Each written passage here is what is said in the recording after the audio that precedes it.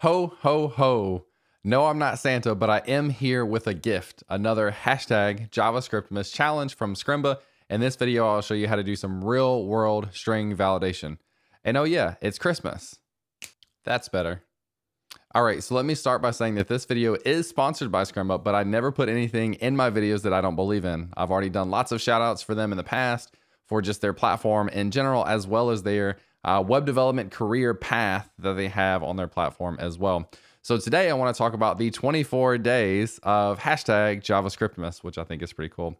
And what this is basically an advent calendar of JavaScript challenges that you get to do. If you sign up, you'll get all these JavaScript challenges. And if you complete them and then post your solutions on social media, LinkedIn, Facebook, Twitter, including the hashtag JavaScriptmas and a link to your solution, you'll be entered to win a prize. And what they're doing is every day from the 1st to the 24th, they're giving away a free year membership to Scrimba. Pretty sweet. And then in addition to that, on Christmas Eve, they're doing a drawing of everyone that's entered to give away not only a year membership, but also a $1,000 cash prize, which is really cool. So you should definitely check it out. Go with the link below to sign up for the challenge, and then you'll get access to something like this, the Valid Time Challenge. Now, I want to say with this challenge that we're going to do, I'm going to show you kind of like the basic solution to this, and then I'm going to show you some more real world scenarios, some real world things that you need to check in your JavaScript. So you don't want to miss out on that. So make sure to stick around to the end to see the full solution. But let's go ahead and talk about what we're doing. Well, this is a valid time function where we want to check a string and make sure it's a valid time based on military time, what we call it in America, or just the 24-hour clock. And for Americans, this is not something that we use very often, and this can be kind of tricky for us, but I think we'll get through it. So what we'll do is we'll have a function that will accept a string, and we need to validate whether or not the time is appropriate. And what that really means based on these test conditions is that it's within a range of the hours of 0 to 23 and the minutes from 0 to 59. You can see 1358 is valid, 2551 is invalid because 25 is not a valid hour, and then 76 is not a valid number, so this one is false as well. So if we come into here, you see we've got a couple of tests that do those tests that were in that description, and those will kind of run when we run this code.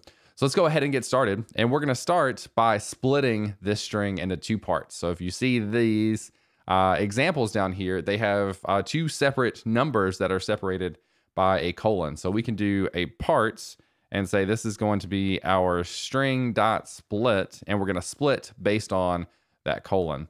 And then let's just look at what we get here. What we should get is an array with two different parts. So let's look at our console down here, and you see we do get that array of two different parts. All right. And then we want to grab those two individual parts. So we'll grab our hours, and this will be parts of 0. This will be the first one in there. And then we'll grab the minutes is parts of 1. So the second item that's in that array. So now we have these two separate things. Now we need to check to see if they're in valid range, but we also need to convert these things to a number. So we can do that by just putting a number around this thing here, and that will go ahead and convert this thing appropriately. Now we need to check the ranges, and if the ranges are invalid, then we'll return false. So if the hours is greater than 23, or the hours is maybe less than 0, we can return false. And then similarly, if the minutes is greater than 59, or the minutes is less than 0, we can return false as well. So if we get to this next line of code, we have not returned false, which means we will return true. So if we haven't proven that it's incorrect, we're basically assuming that it is correct. So let's run this, and hopefully we'll see that that all comes true. All of these tests pass, and that's really cool.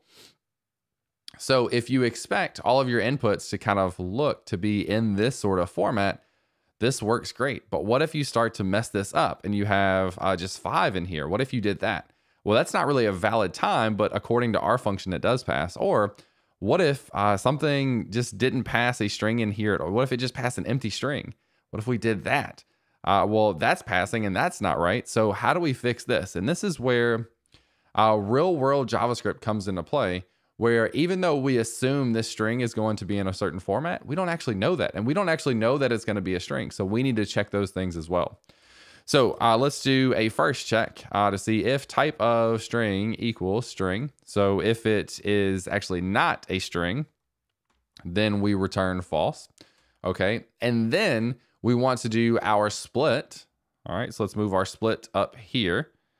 And then we want to make sure that this has two parts. So if parts.length does not equal 2, we return false, because that means it didn't have two separate parts separated by the colon. And then we also want to make sure that not only are there two separate parts, but those two individual parts actually have the correct length inside of them. So parts of 0.length, if that does not equal 2, or if the second part, the part at index 1, if that's length does not equal 2, then return false. So at this point, we verified that we're actually getting a string input, and then we parse or split that thing into the parts. And we want to make sure that parts has two items in its array. So we check the length to make sure that it is 2. And then we check the individual items inside of it to make sure that those lengths are 2. And so now if we did something like this, where we return a 8 in here and not a second number, that should return false. If we still give a valid time, this thing should still be true. So that's good. And the last thing we want to check is just making sure that these parts, the hours and the minutes, are actually converting appropriately to a number. So if I were to have AA down in the string, for example, right now, it's going to consider that thing to pass, but obviously those are not valid numbers. So what we can do is we can check to see if these did not convert appropriately. And the way we'll do that is we'll take our hours and minutes and we'll check to see, is it not a number? So there's a isNaN function. So if hours is not a number, which means it didn't parse correctly, or if minutes is not a number, then we will return false. So let's give this a shot now. This should return false because we've got the AA down here. If we did BB, that should be the same thing. If we now updated this to be a regular number, this should handle it appropriately. So again, in JavaScript, you don't really know, you don't have a guarantee that this input, this parameter, is what you would expect. So we first type or check to make sure that it is a type of string. Then we go ahead and split those parts. We make sure that there are exactly two parts. Then we make sure that for each of those parts, they are exactly 2 characters long. Then we try to convert those things to numbers. And if they don't convert appropriately, which is why we're checking if it's not a number here of hours and minutes, if either one of those is not a number, we return false. And then otherwise, we do the logic that we already had. But I think this is just, for me, a really good thing to show beginner developers, because we could have written the function with just the few lines of code we had to start, but we're forgetting all the other things that we might need to check.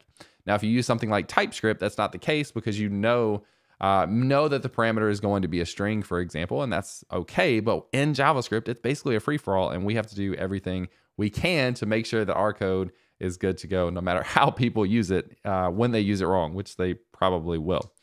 So 24 days of #JavaScriptmas. These challenges are pretty sweet. Make sure you sign up for the Advent calendar with the link below in the description to get all of your challenges. Now, the one last thing I want to show you is how do you get the link to share in your submission, because you want to make sure you submit your thing so that you can be entered to win. So if you look in your bottom left-hand corner and you hit this Save Note button, this green checkbox, you can hit that. And then after you do, this thing will be saved. And then in these 3 dots, you can open that in a new page. And here is your link to your note that you then submit. So you will take that link, you will post it on LinkedIn, Facebook, or Twitter, include the hashtag, I'm hashtag crazy right now, JavaScriptmas, and then leave the link to your solution, and you will be entered to win either the prize, the daily prize of a year membership to Scrimba, or at the end on the 24th, they will be giving away $1,000 cash prize. What? And a year subscription to Scrimba. So make sure you check that out. So all in all, I hope that you enjoyed the video, another JavaScript challenge. I really would like to do more of these JavaScript challenges. So let me know if you'd like to see more of them and what kind of challenges you would like to see. Hope that you enjoyed it. I think it's fun. Merry Christmas, happy holidays, whatever you celebrate. Hope that you have some good time with your family, have some time to relax, enjoy it, and I will see you in the next video.